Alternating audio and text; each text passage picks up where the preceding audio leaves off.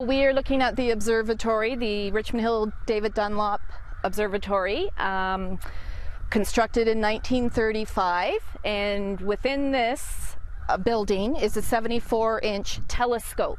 So up a lot of stairs, but it's worth it in the end. That's pretty impressive once you're up close to it. Yes, it is very impressive, and that's one of the reasons, this dome is one of the reasons why this site is so unique. So tell me about this roof. The roof itself, the dome, is kind of interesting to enable us to be able to kind of stargaze anywhere. Yes, so normally it's closed, and you can see it's been opened, and then the telescope can be maneuvered around. The dome also rotates so that whoever is operating the telescope can search the skies at their will.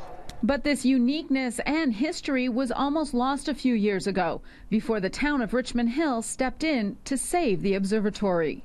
The property was sold from University of Toronto in 2007 due to some concern from the community about what was going to happen with this very unique facility and the land it was on.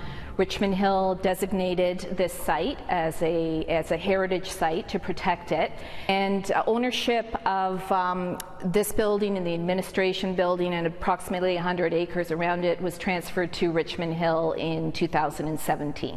The town will now continue to run programs for the public so that everyone can enjoy the history and technology offered by this observation center. And over to my left, we have the administration building.